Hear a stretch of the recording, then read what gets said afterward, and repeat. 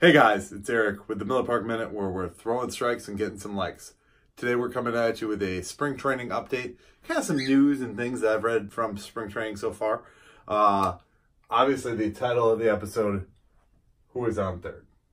Who's playing third for the Milwaukee Brewers this season? I find it very interesting that we're talking about this because Moustakas hasn't played second base according to everything I've looked in.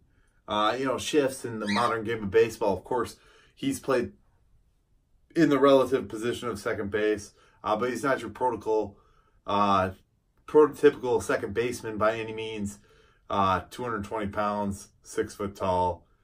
Usually that's reserved for a little bit smaller guys, So we'll see how that all works out. I think they're just trying it out. I think it's just a let's try it out and see for spring training and see if maybe we could rotate the two between second and third, and then we've got some options with Spangenberg, Saladino, potentially Dubon. A little disappointed because Dubon seems like he's ready to go, and unfortunately he's going to get held back because we did sign Moose, and we do have now a plethora of infielders. But anyways, on to the next, I guess. The Brewers signed 2 players kind of under the radar, didn't really announce them. Jay Jackson, a pitcher, he's going to get some time in spring training. He has an opportunity to make $1 million if he gets to the big leagues. Kind of one of those guys, went over to Japan as his career was tailing off, did a little bit of revitalizing in Japan. Maybe he could turn into a Eric Thames-esque player. We don't know. Then we also got Brett Lawrie. He's been out of baseball since 2016. We all know him well. He's a fiery, passionate player. He has the opportunity to make $7 million if he cracks the big league roster. So those are kind of some little signings, rumblings. I mean, obviously Moustakas was the big one, and we're thankful for that. I mean, I don't know who's not thankful for that. If you're not, raise your hand down below. So we got a lot of excitement, a lot of things we're working out. We don't have a game until the 25th, 6th. The Padres is the first game. That's next week. We're starting to see some spring training, some baseball on TV. Although it's snowing outside, or there's snow outside, and it's going to be a sloppy weekend, there's still some baseball going on television and on the radio. So that's really exciting.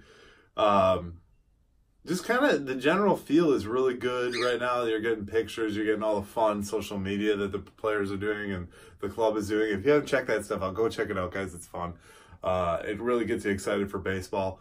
Another Moustakas news thing, he is going to be wearing jersey number 11. If you remember last year, he was 18.